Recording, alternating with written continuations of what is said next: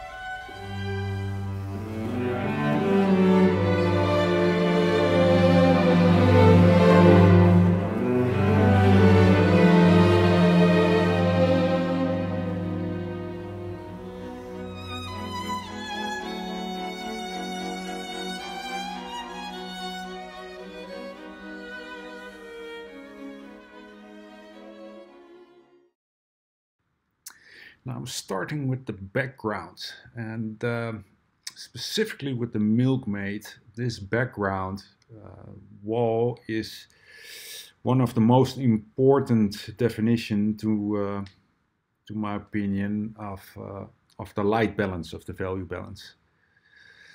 Again, it has to the colors have to be family related to the first and second layer.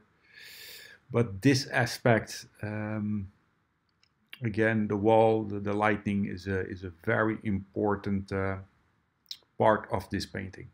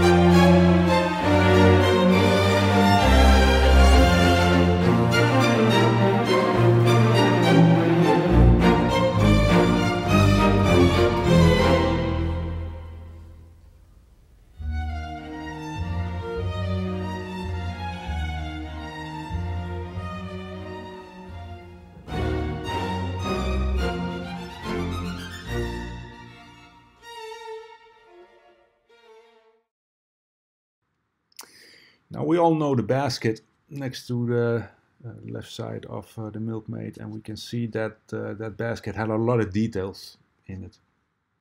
Now obviously we're not going to paint those details in the first layer. What we will do though is to make preparations for those details.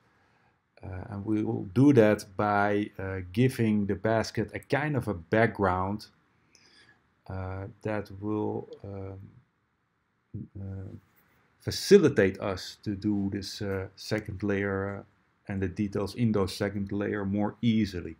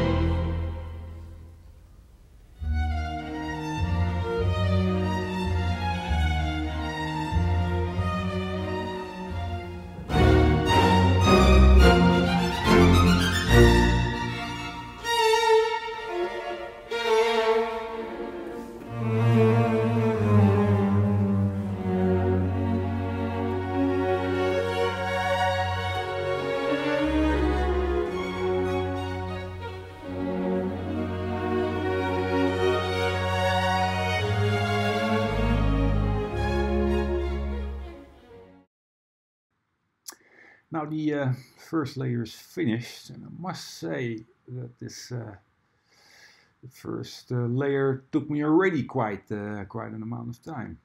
Now the first layer again is to help you to prepare for the second, which should make the process of the second layer more easily. Now let's analyze the painting in its current state, and we will see that the face is way too big, but I will correct that during the painting of the lady's head. As for the background is off color and it's also of value, but it is still family related, so that should be close enough. Now, the fun will now start on the second layer, so I will try to use Vermeer's style a bit more. So his style, like glazing and color, this will be a bit more involved. And as for the table, you can also see that those colors are not matching up, as well as the bottle on the table. I'm not really sure what it's called, but yeah, it's off and it's not imbalanced. But that is what the first layer is for. Give it some time, analyze it, and preparations for correction.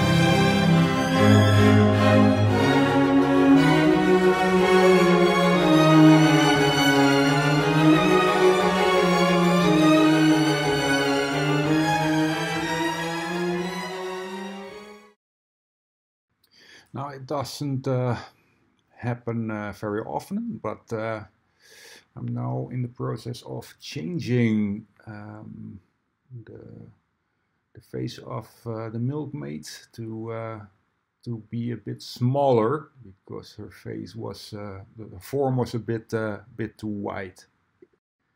You want to basically avoid making forms corrections in phase 2.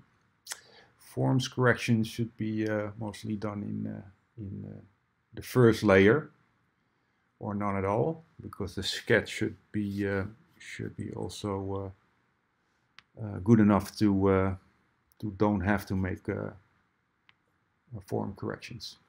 Be that as it may, sometimes it happens, and then basically you can still make a very small form corrections in the second layer.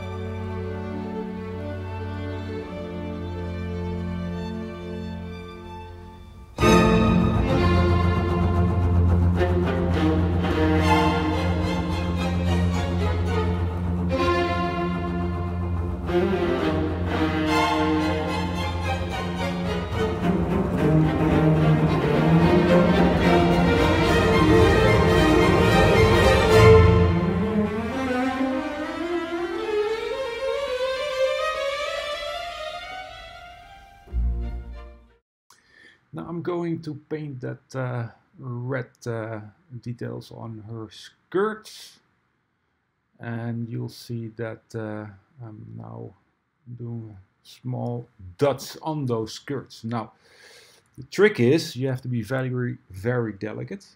As I put the small red dots on there.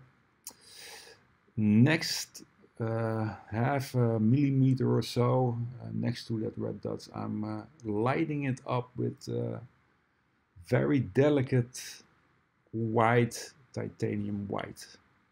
And this will give the illusion of depth within the smallest details.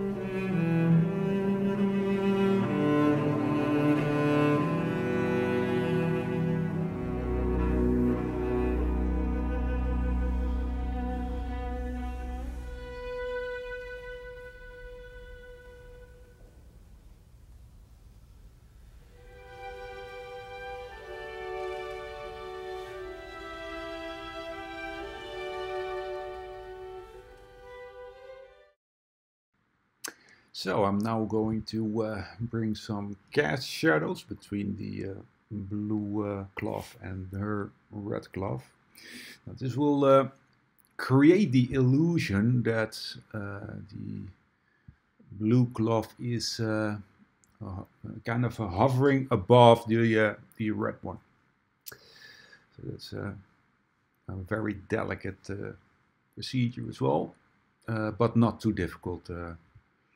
The nice thing about this is the bigger you make the cast shadow, the more the illusion it will bring that the blue cloth will be separated from the red cloth. So I'm doing this cast shadow in a wet in wet technique, so I can make this soft transitions. As Vermeer also was an amazing artist in the wet and wet smooth transitional technique. But in this case, I'm not really sure if he would use a glazing technique or what I'm doing now, wet in wet, to make this smooth mixing.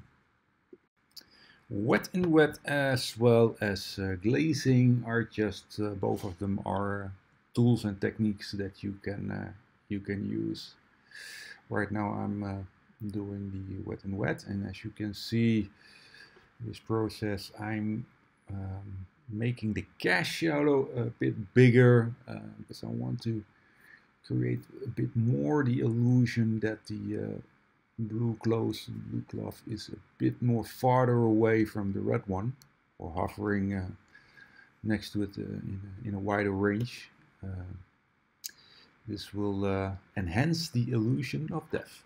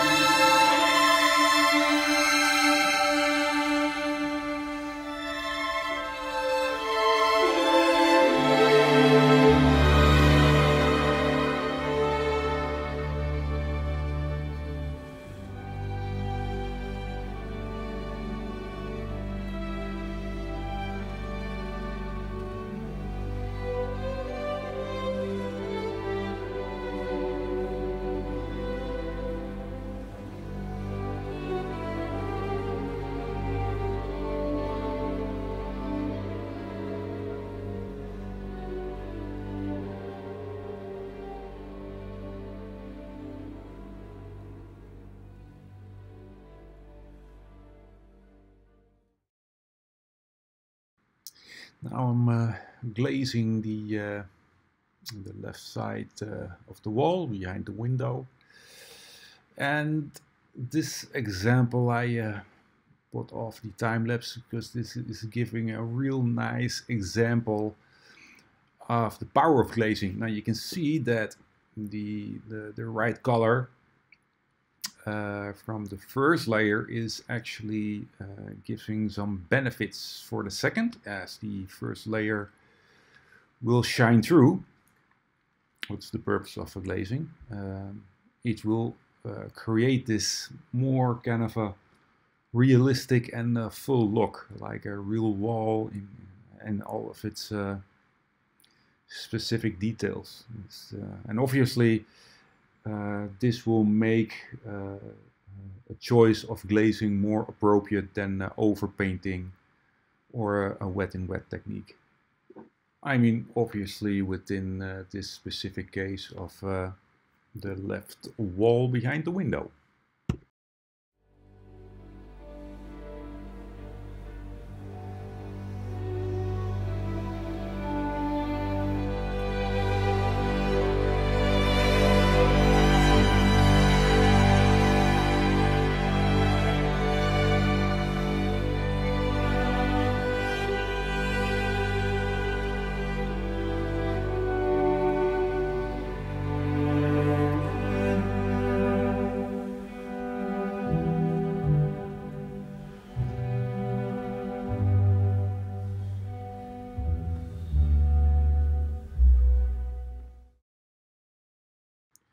Now I'm going to paint the nail in the wall, and this nail is a very important detail that makes this wall kind of realistic. It's actually a small detail, but this small detail is having a great value.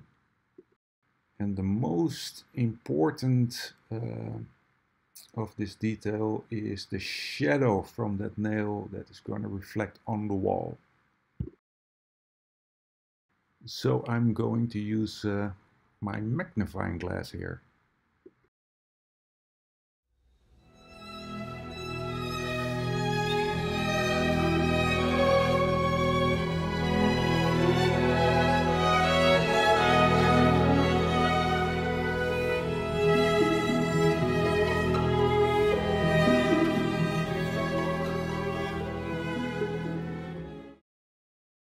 So I'm now going to gently, with simply ivory black, just put on some dots on the Vermeer style, like a dotting technique, and the dot will give the illusion of the holes within the basket.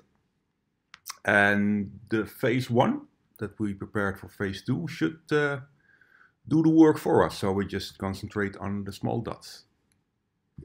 And besides the ivory black, before I did already simply some stripes to illustrate the threads of the basket. That's next to those holes.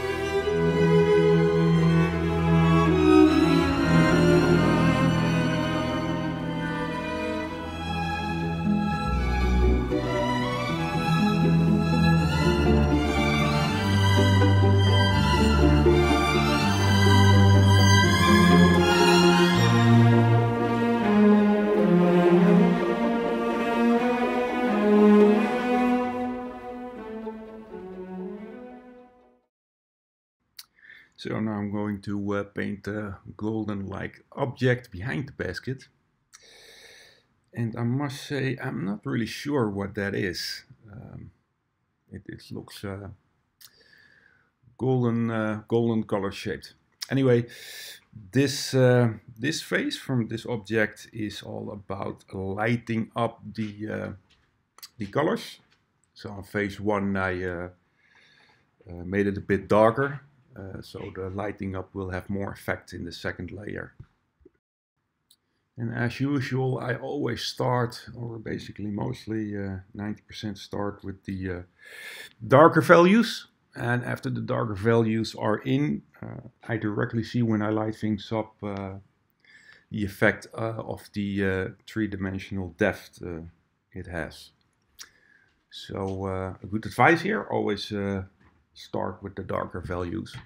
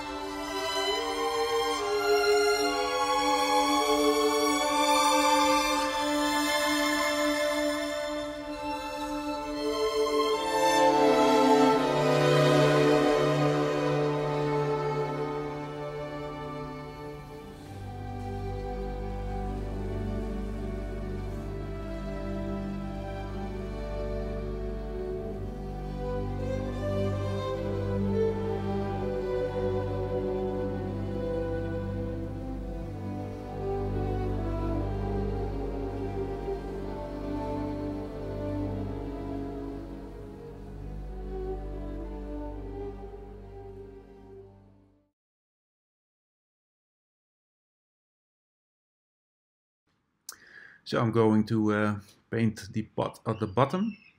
And there is something special about this pot. I always found it very intriguing to see. It's not there yet, but if you are looking on the original Vermeer, you see in the middle somewhere on the pot where the light is catching on that small surface. You see a kind of a bluish kind of color. That's the opposite of brown. But that's a very intriguing kind of a light because it really brings the pot together.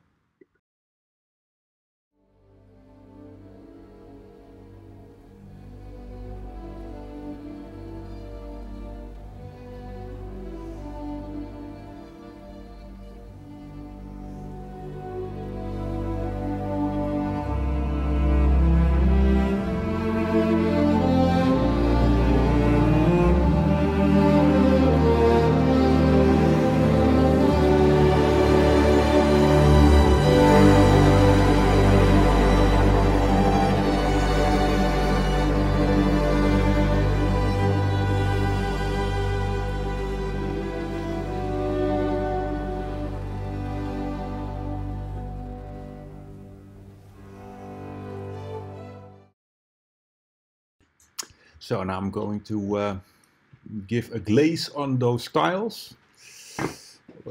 We've been analyzing in phase 1 already that those colors were off or too dark. And it was actually, because it was too dark, it was creating an off balance between the wall and the floor. So after a bit of analyzing, I've made the correct colors, or at least during this glazing, I think I have the right colors. And you can see during this glaze, depending on how much oil you put in the paint, the below color is a bit shining through, and that's exactly what we want. It will make this style a bit more fuller or a bit more alive. Now after this glaze is again dry, after that we're going to put those figures on the tile. So this is actually an example of a layer of 3 times.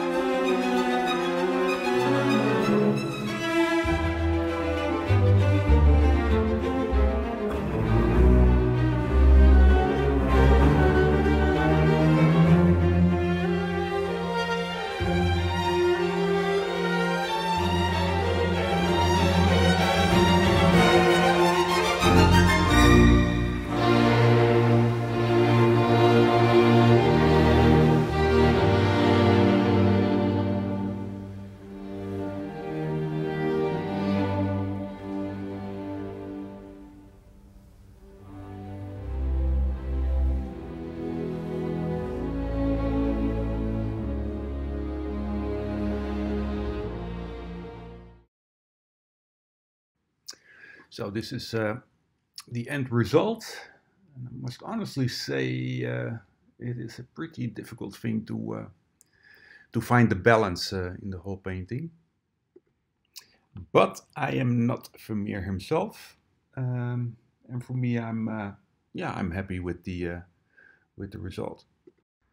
And just for reference, here you can see the original. Now, researchers found out that Vermeer used what is called a camera obscura, which is this kind of a camera that projects the image on the other side. Well, the research is being carried out to this day by the experts on how Vermeer did his work. Be that as it may, no matter the results on the research, I personally find Vermeer a true master of light and composition. A master of fine detail, and a perfectionist in composition, and an ability to move emotion on the canvas. You can clearly see that when you visit the Rijksmuseum. And that being said, I hope you like this tutorial, and I see you on the next one.